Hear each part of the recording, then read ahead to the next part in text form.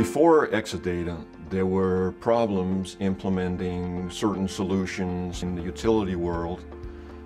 We're deploying smart meters to every customer. So in Exelon, where we have 10 million customers, 10 million reads every hour, 24 hours a day, that's a lot of data. From Exadata, our greatest benefit is the ability to process all of our data in real time. Without the Exadata technology, we don't feel that it would be possible to do the kind of processing of this data warehouse that we're able to do today. Exelon's utility data analytics platform is currently 170 terabytes and growing tremendously every day. We're getting up to 80x compression on that data, which really saves a lot on storage. Your database and your data is your most important asset, so that data needs to be backed up and protected.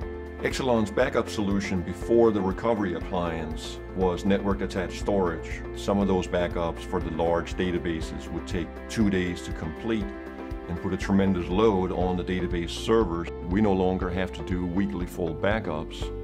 So at Exelon, it's 50 times faster than it used to be, so we don't have that load on the servers anymore.